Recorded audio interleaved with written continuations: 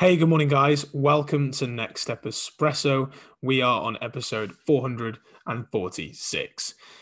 There are three thought processes that are potentially, no, definitely holding you back from dropping the body fat you've always wanted and getting the results that you want and maintaining them for life.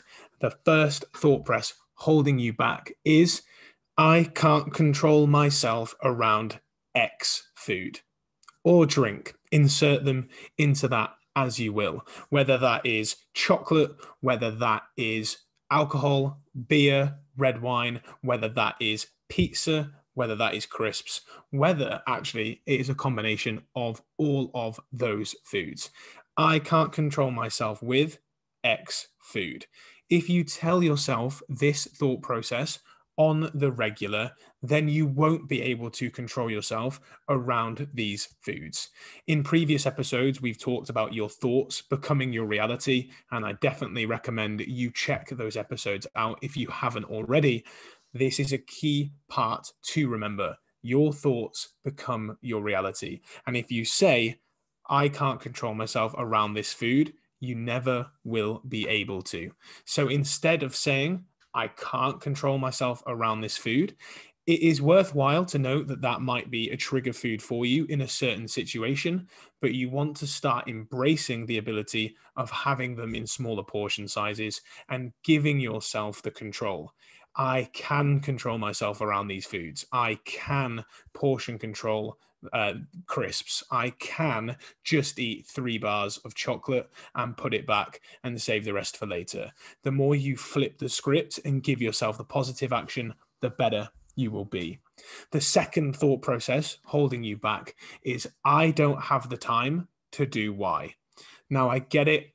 Time right now is at a premium. You might be homeschooling your children, you might be working from home, you might be doing both, trying to do a side hustle potentially, or just thinking, how the heck can I balance all of life's priorities right now with shopping, cooking, looking after the kids, homeschooling, and running my household, working from home? And I totally understand the pressure and the stress that you're under right now.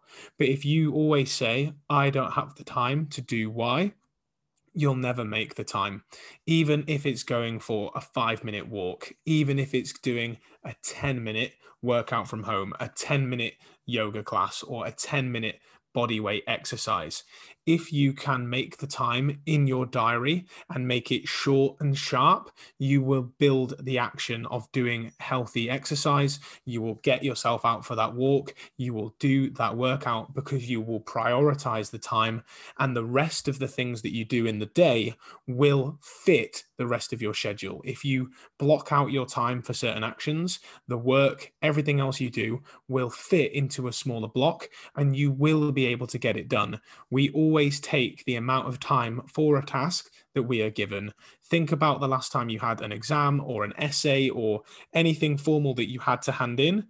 You probably waited until the last moment to get it done because it fit that length of time. But if you gave yourself a deadline, you'd be able to get it done. Think about your exercise the same way, or even your food preparation, your shopping, rather than I don't have the time. Think, how can I make the time, even if it's just 5 minutes? And then the third thought process holding you back, ladies and gents, is I will always be Z weight. I will always be this weight. I will always be this shape. Your past, your present doesn't have to be your future. You don't have to be the bigger guy. You don't have to be the bigger girl. If you want to be, that's fine. And there are instances where losing body fat won't be the healthiest thing for you to do.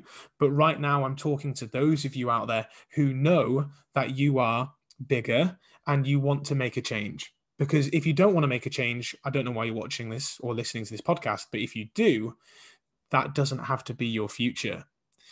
When I think to myself, oh man, I'll always be a chubby guy. I'll always be unable to control myself around this food. I'll always make excuses and overeat. And the only way that I'll control myself is if I track my calories and if I do strict exercise. If I told myself that reality, that would be what would happen. And this isn't woo-woo, this isn't crazy shit that I'm talking about right now. This is literally just thought patterns becoming your reality. So rather than thinking I'll always be this weight, I'll always be this shape, yes, your genetics will have a factor playing the shape. You know, I'm a broad guy, I'm a wide guy, I've got wide shoulders. My dad was short and stocky. I clearly get it from him. My granddad was a blacksmith. I clearly get it from him. But the amount of body fat that I store is down to me, right? I can control the amount of food I do. I can control the amount of activity I put in, and I can control myself around food. I just need to tell myself that I can, and you do too. Thank you guys, as always, for listening to Next Step Espresso.